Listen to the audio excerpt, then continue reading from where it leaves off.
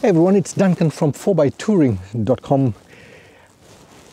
I always preach of how you need to constantly do regular maintenance on your 4B and its accessories. And I'll be honest with you, I try and do as much as of that as I possibly can. And but sometimes I miss out on certain things, and that is keeping the winch maintained. Now, this winch has been on Dicerus for pretty much 6 years. It's a 12,000 pound winch, and thankfully I haven't used it much. I've probably 3 times at the most. Once was to pull myself out and twice to pull somebody else out. And I haven't used it all. I don't do any seriously crazy kind of terrain. I'm more into touring, so it's one of the most least used accessories, to be very honest. Sometimes I feel this is a bit of an overkill considering the weight and everything else it adds, but at the same time, particularly because Johnny and I, we sometimes mostly do travel just ourselves, solo kind of trips. It's kind of insurance to have in case we run into trouble. So in that case, it's good to have. Now, you need to regularly maintain these. What I mean by that is don't keep it spooled up and then assume that when next time you have a problem and you need to use a winch, whenever that may be, it should be working. Don't take it for granted, because they need to be spooled in and out. The motor needs to turn a little bit for it to stay in good condition. And I've always tried to do it at least every 6 months. But just before we came on this trip, I just checked my notes, and it's nothing to do with the trip because this is not a route that needed winching.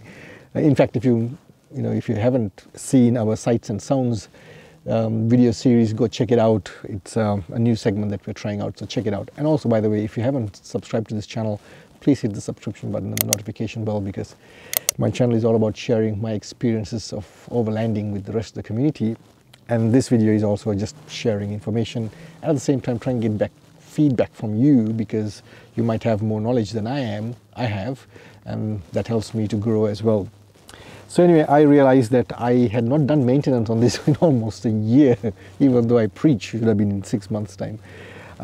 So I thought, perfect place, perfect weather today. I might as well try and do a little bit of maintaining on this, spool it out completely and then spool it back in again a couple of times, back and forth. And I thought I'll share it on video with you. So first of all, for any of you who have not used a winch before, or have never had a winch before, you're thinking of having a winch, first of all, it's important to unlock it, and usually it'll be somewhere it's easy to access. Unlock it, and then that helps you to pull it out. So once you have it on free spool, pull it out, and pull it out full length.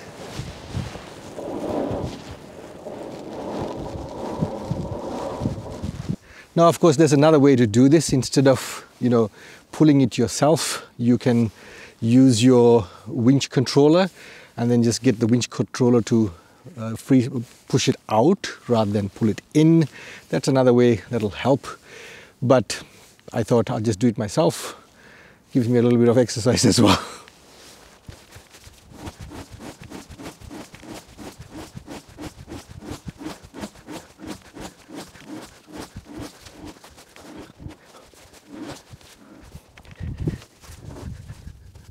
Now, once you've spooled it all out, next is to spool it back in again, and that's where you need the winch to be running.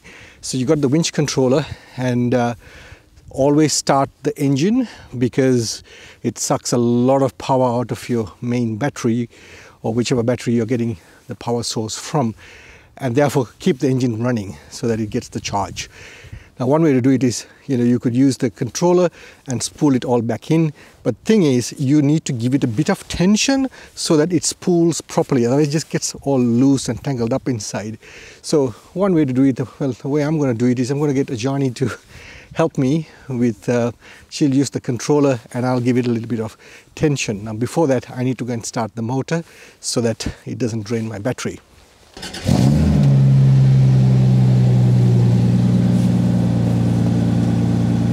One more thing, as it's all being spooled in, don't stay in one place or don't keep the line in one place, because what that happens is, because the drum in the winch is about, it's not meant to be wound in one place. You got to get it filled up the entire length of it. So as it's being spooled in, it's a good idea to try and keep varying the position, and you'll see what I'm talking about as I do this, so keep watching. And as you can see, that it'll spool evenly as possible throughout the entire length. Hope you can see it, yep, throughout the entire length of the drum. And give it a little bit of tension so that it goes in quite taut.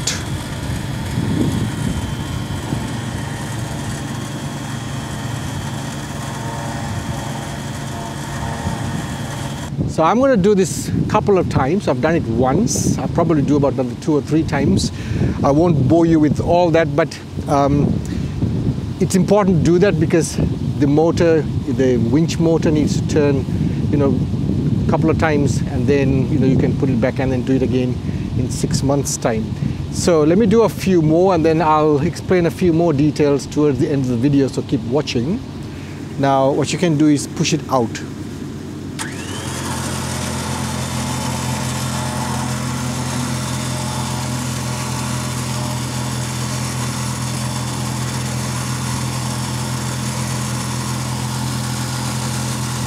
Okay, so that got spooled in. I pulled it in and out several times, and then I spooled it back in. Now, it's important to inspect and make sure that it's spooled in as evenly across the drum as possible.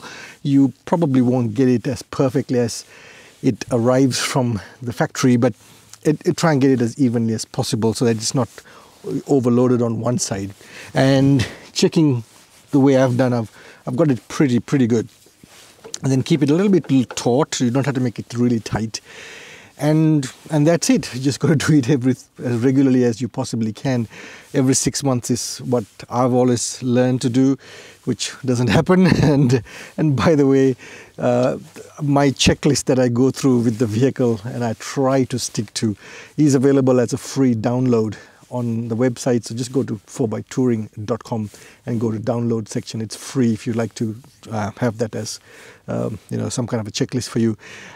So yeah, I just thought I'd share that with you. Maintaining the winch is very important, because the last thing you want, and this happened to me many years ago in one of my previous 4-wheel drives, where again for various reasons I just delayed and didn't do it.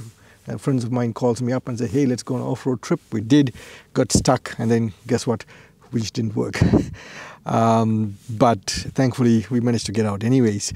So, hope you found this useful. If you liked it, please do give it a thumbs up. If you got comments or even feedback that that might help me in better maintaining, please do write as a comment below. And if you haven't subscribed already, please hit the subscription button and the notification bell. Thanks for watching, everyone.